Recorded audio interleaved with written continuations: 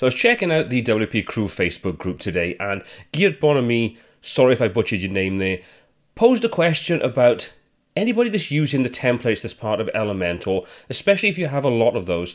Does anybody use a way of organizing, adding notes and things like that in? Or was it a way of doing it? So this kind of got me thinking, and after having a little bit of a play about, come across a way you can do just that.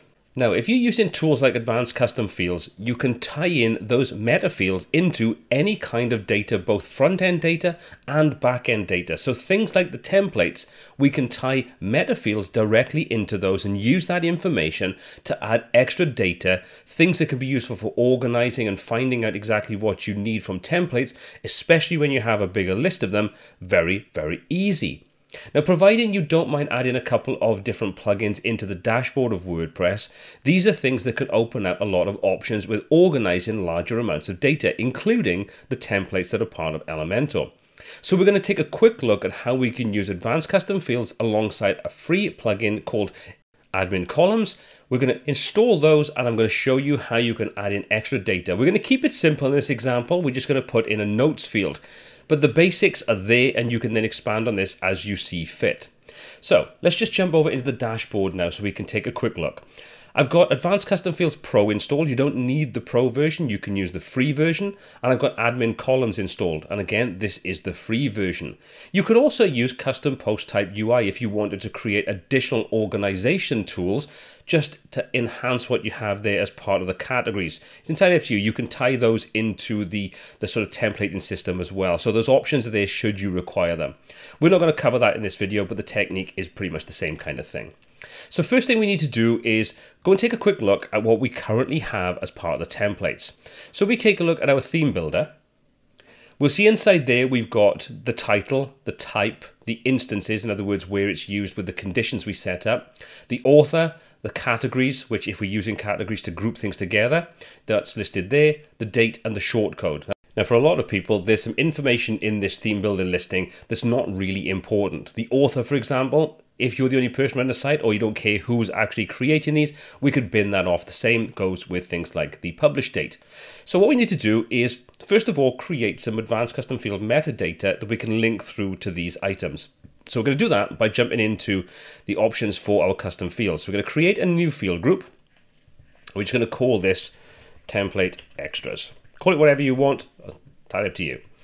We'll leave the actual labels and the fields themselves a moment. We just need to set up the actual location to tie this in to the templating system. So you can see where it says show field group in, currently set to the default, which is post type is equal to post. All we need to do is change that and choose template. Because we have Elementor Pro installed and we have that templating function built in, we have access to that and tagging that in to ACF meta fields. So we'll choose meta fields and we'll choose template. Now we can go ahead and create our actual meta fields. So I'm only going to add one, and we're going to call this notes. I'm going to set this to be a text area because we may want to put longer notes inside there. And if you want to set anything else up like required, sort of default values and so on, you can do that. We'll hit publish. We've now created our meta field group. We've assigned this to the templates and we've added an extra field in called notes. So now if we come over to the template section and into our theme builder, open up any of these, just edit it, not with Elementor obviously, and then you'll see we've now got this new area called template extras and we've got notes in there. So let's just pop in a little note, just so we've got something in there, and we'll update that. So we've now assigned that to this particular template. Come back out to our theme builder, we can't see this. So even though we've applied it, we've got no way of listing it currently, and that's where Admin Columns comes in. So what we're going to do is come into the settings section, and we're going to come down to Admin Columns.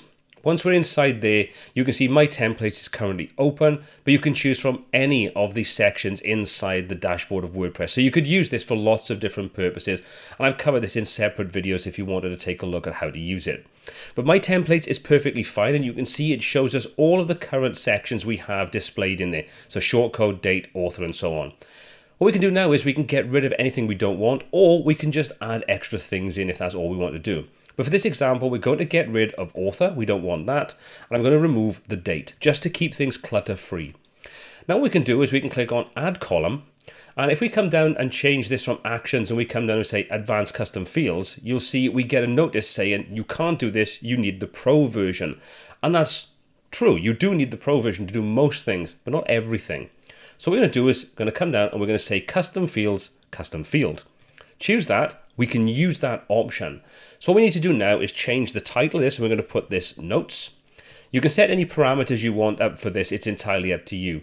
The only thing we're really interested in is this field. We can click on there and you can see it shows us all of the different sections, all the different meta fields we can grab hold of and use. So anything that you wanted listed in there, like thumbnail ID and so on, we could use that. All we're really interested in though is notes. So making sure that's what's selected, we're going to choose that. You can then change this to field type and you can choose what kind of field type it's going to be. I'm going to set this to be text. So we know that the date that's going to be in there is text orientated. And then you can see you open up some extra things. So we can say we've got a word limit, no limit, a character limit. It's entirely up to you what you want to do. So let's just say we're going to put a word limit in there and 20 words. That's perfectly fine. So at least we can get a flavor of what the note would be. Any display conditions for before and after. So if you were using things like numeric values and so on, you could drop in a pound or a dollar or a euro, whatever you want in there.